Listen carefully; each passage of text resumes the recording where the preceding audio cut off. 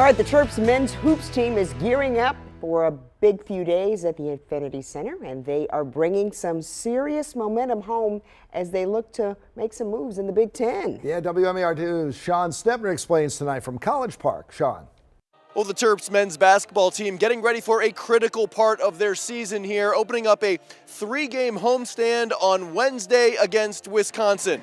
And Maryland entering the matchup playing some of their best ball. Head coach Kevin Willard's Terrapins just missing an upset of Purdue on Sunday, the now #1 team in the nation, then #3, edging the Terps 58-55. Maryland led by Baltimore's own Julian Reese, the sophomore out of St. Francis, playing arguably the best game of his college career.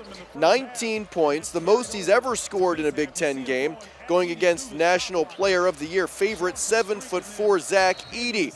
Heading into the battle against the Badgers, the 6'9" forward's confidence skyrocketing after pushing Purdue to the limit. Building off this game, I feel like just scoring, having a scoring game like that just shows different ways I can score in the bigger opponents. Like Zach Edey, like y'all know how tall he is, how like big and wide he is. That just shows me like teaching me ways to score around guys, go use my speed against guys, and it's just teaching me different ways to play against guys like that.